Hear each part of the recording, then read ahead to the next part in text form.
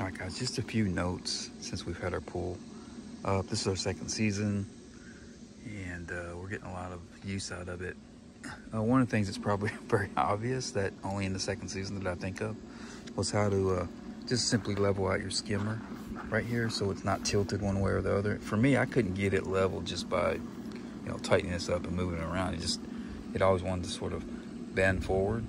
So I just took a piece of plastic or something, that's not going to puncture the pool wall, obviously. And I might change that out, actually put something else a little softer in there. But it's just a flat, flush piece of plastic that I put under to force it to be level so that water is sucked in from all sides.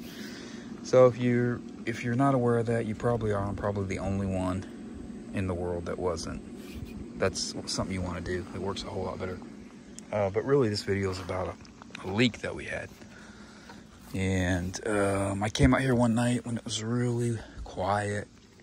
It wasn't raining, but I'm hearing water. So I look over by the pool and let's see right here. It's about the size of a dime. There's water just shooting out, So the first thing I did was I took a suction cup and put on the inside so that the pressure would help seal it. I had a small suction cup. It worked about 99%, so this big stream turned into just a little drip. A bigger suction cup, better suction cup would have been better, but that may work for you in an emergency situation. We didn't have any patches or anything. So I got on YouTube, did some research, figured out what I want to do. Saw the Flex Seal Pull Patch Kit. Comes with 2 patches that have adhesive on one side. It also comes with glue. I guess that's the additional adhesive. So what you see on the outside, I did on the inside. 1 Flex Seal Pull Patch here, the smaller one. And this right here is Gorilla Tape. It's waterproof. Put that on the outside.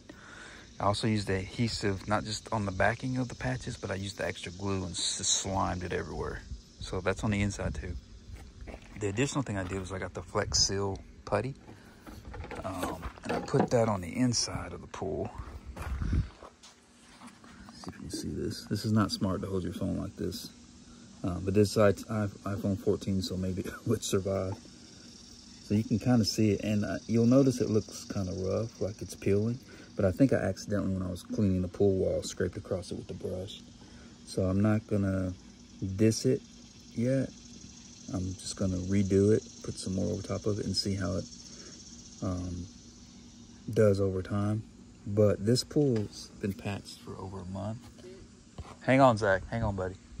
This pool's been patched for over a month, and it's perfect. There's not a drop of water coming out of it. I probably didn't need the Flex Seal putty, but I was like, when I was researching, I'm like, I'm not just gonna try one solution and have it fail. I'm gonna get 3 and just go all out, and that's worked for us. So anyway, if you have a leak on this, I don't know how it's gonna work on the bottom of your pool, on the floor of your pool, but I can tell you for sure, so far, a month in, it's working great, no problems. And we've been in here, 3 of us, swimming around, floating around.